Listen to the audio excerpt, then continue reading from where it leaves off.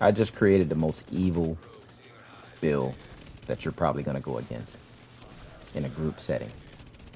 This is for PvE, PvP, whatever you want to do with it, it's you. And it's pure madness, I tell you. Notice that we got 3 skill tiers without even having on technician, which is insane. So that means if nobody has a skill tier or higher, they can't jam you. And most of the time, a lot of players are not running skill tiers because they're running all reds or they're running their 1.5 or 1.9 armor Cathars builds. And this is pure madness right here. And I'm going to show you. We're using the Lady Death. And you're probably asking yourself, why you got a Lady Death on this build? This because I'm going to show you. We have 90k weapon damage, 47% critical hit chance, 118 critical hit damage, and 60% armor damage. But this is the kicker here. We got 70% hazard protection. Now that you see that, let's get into the build. We're also using the secondary weapon for Moss with Sadist because any enemy that's bleeding, we gain 20% extra weapon damage, and why not? If they're bleeding. We also have a Stinger Hive and Riot Foam. Now, we have on Eclipse Protocol, and we're sitting at 1.3. Note that this build is not optimized whatsoever, but when it's fully optimized, I'll probably be sitting at 1.5. I went for the hazard route because there's a lot of skill builds that are running around. So which means that you can swap out your Stinger Hive to a jammer and jam the hell out of those skill players. You can constantly keep jamming them, and if you kill them, that jam is going to spread to the next target because that's what Eclipse Protocol do. So combining the 3-piece set with the Ninja set unlocks the 4-piece bonus here. Indirect transmission. Your status effect now spreads on kill to all enemies within 10 meters and refreshes 50% of the duration.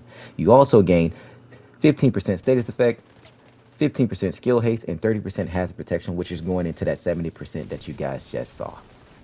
Now, the Ninja is a great setup on this particular build, which creates all hybrid dynamics here, unlocking everything and all the madness. So, the one thing about the Survivalist specialization is all about crowd control and group play. And having those 3 skill tiers is going to benefit me so much, especially my group. And I'm going to show you guys why. We're going to go over here and show you. So, we gain an incendiary grenade. Now, with that incendiary grenade, any target that we kill that is on fire will spread that burn to the next target within 10 meters, which is insane. On top of that, also helps out my team.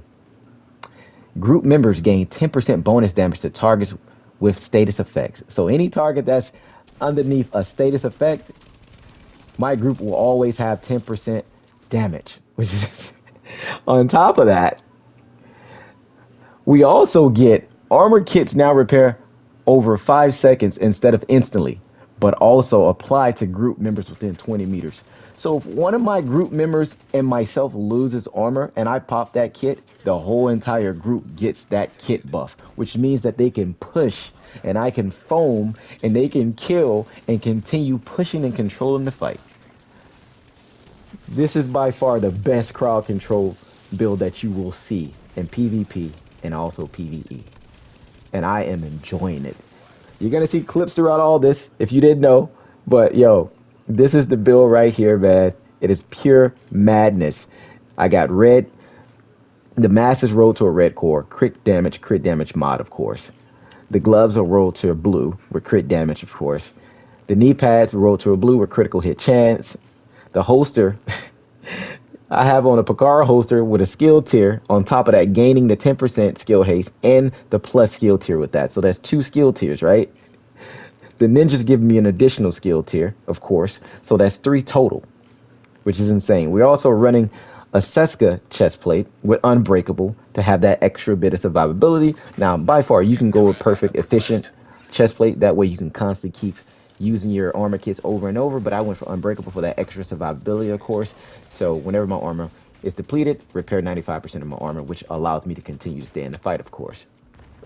We also got 10% hazard protection here, and then with the Seska, you get 10% critical hit chance and 10% extra hazard protection, which goes into that hazard protection, which is why we're sitting at 70%.